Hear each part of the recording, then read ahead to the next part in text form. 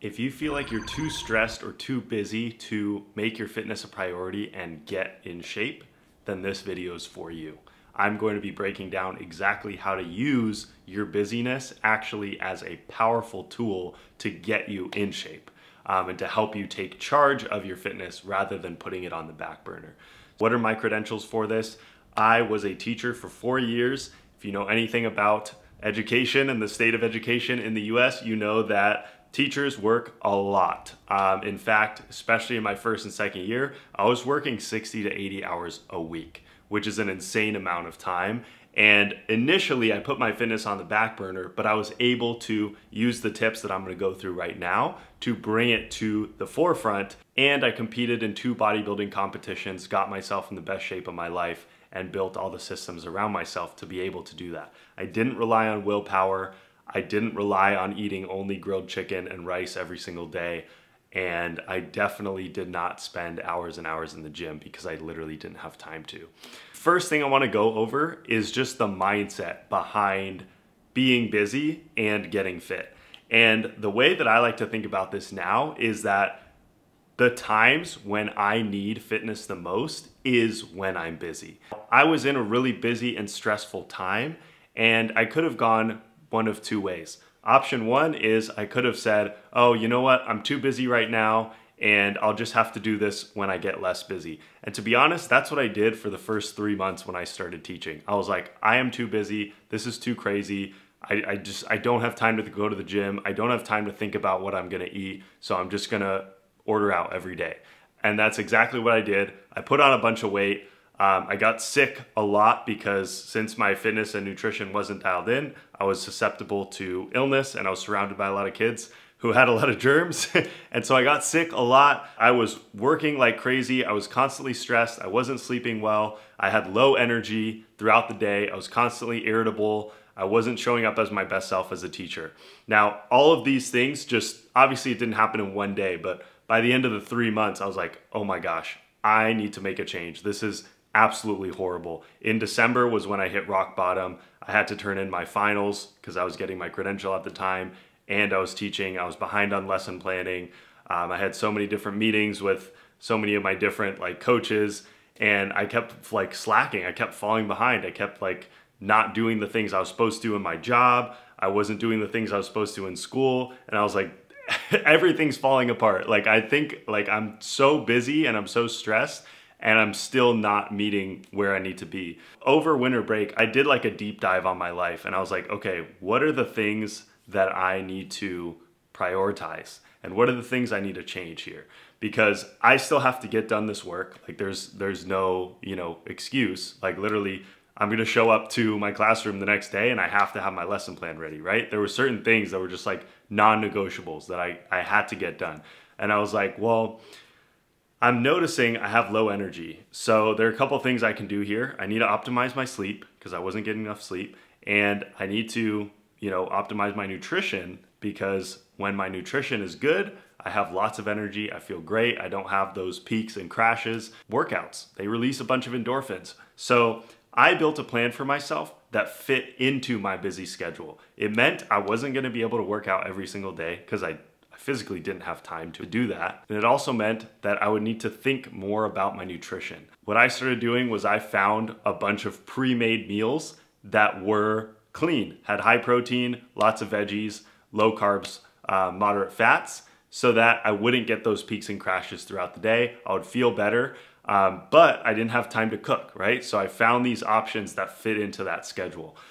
Same thing with my workouts. I started creating workout routines that were shorter, more condensed, but still pushed my muscles to the max, put them under tension above what they were used to so that I could still be growing muscle, building onto the physique that I had, which then down the line allowed me to compete in my first and second bodybuilding competition. By putting all these things into my busy, crazy first year of teaching, I was able to have everything dialed in. I felt way better. I started to show up better. But most importantly, by putting my fitness and nutrition as a priority during that really busy, intense time in my life, now every other time where I wasn't as busy, it became a lot easier.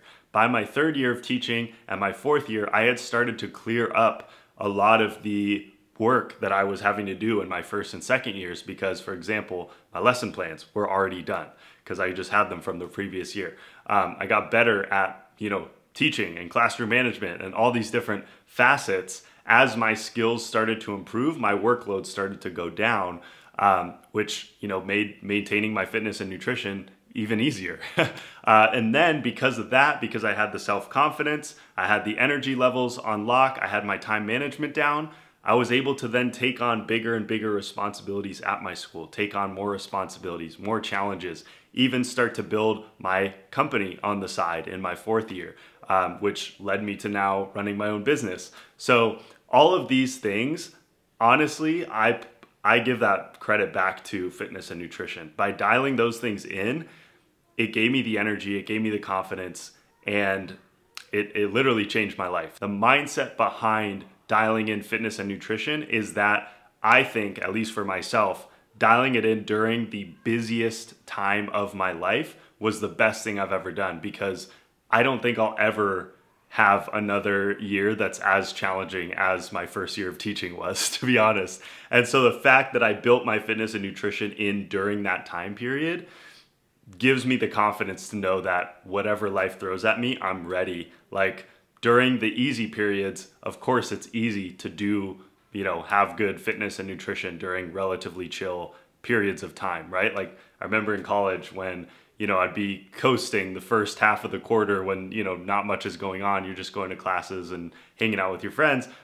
My fitness would be dialed in. Like I was so good about going to the gym consistently in college. If you go back to my very first videos, you can see that my senior year of college is when I started this channel with some workout content. And I was fine maintaining it. But when I really got thrown to the floor was during my first year of teaching, when it was just so crazy and so busy. And by building in all the habits that I have now during that time, it's allowed me to maintain them. Point number 2 is that exercise decreases stress. Physically, it removes stress from your body. Like exercise releases endorphins. It has so many health benefits, and it also reduces the level of cortisol, which is our stress hormone. So by exercising, I am literally decreasing the amount of the stress hormone in my body. That's another huge reason that I think building up a fitness and nutrition routine during a stressful time has been just so beneficial for me.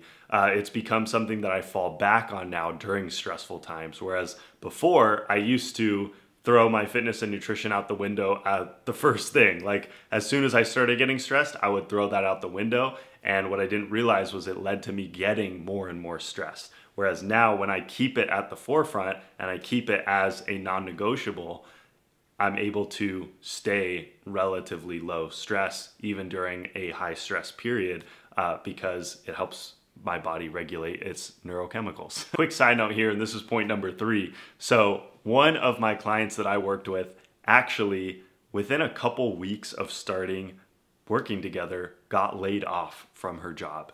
And it was crazy. It was insanely stressful. And I remember us getting on a call and her thinking like, she was telling me, like maybe I should, push this off and, start later.